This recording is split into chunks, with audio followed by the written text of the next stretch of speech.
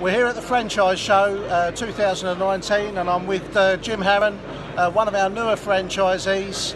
Jim, how long have you been a franchisee for Essex?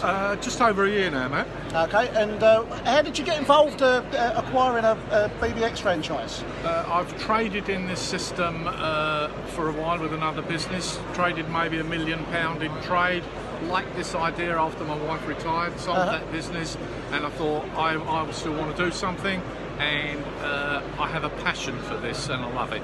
So you sold a business and liked what you had done with BBX and decided to buy a franchise, yeah? That's it. You had it for a year. What's the year been like? What's the result been for you? The result is very good from a business perspective. I've now got 2 new salesmen on the road. I've got a TCO training up, and it will be an ongoing recruitment process. And what would you advise other people if they're looking at franchising? What would you advise them to do? And what would you advise them regarding the BBX franchise? I think the BBX franchise is a great model. If you looked around this show, you wouldn't see a better value for money one. And the whole bit is, if you're willing to take risk and be entrepreneurial and get off your butt and do something, there's a great living in this for you. So you'd recommend someone to have a look at it, yeah? Absolutely. So that's Jim Harans. He owns BBX Essex.